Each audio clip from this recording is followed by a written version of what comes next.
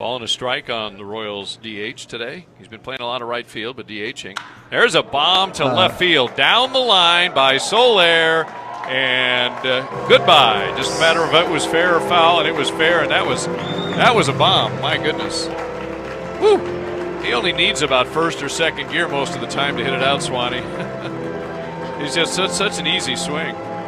I can't tell if that landed on the concourse or just short of the concourse. There's a bunch of kids leaning into the bullpen area, so I'm wondering if one of the guys got it. That'll be one to watch on social media later tonight, folks. That was a blast. That was.